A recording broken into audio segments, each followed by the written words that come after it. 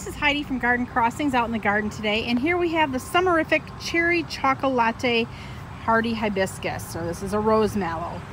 Look at these beautiful bicolor blooms, really beautifully ruffled edges.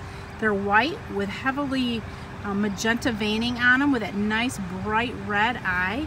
Absolutely beautiful. I think the thing that stands out most to me with this is just the flower itself is just amazing. The ruffliness of it is so beautiful. I'll step back so you can see these are just starting to come into bloom. So you can see there's a lot of blooms on there, but there's a ton more buds just waiting to open up.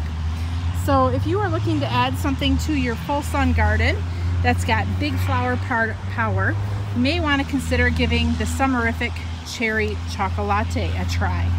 This is Heidi from Garden Crossings with a Hibiscus Cherry Choco Latte.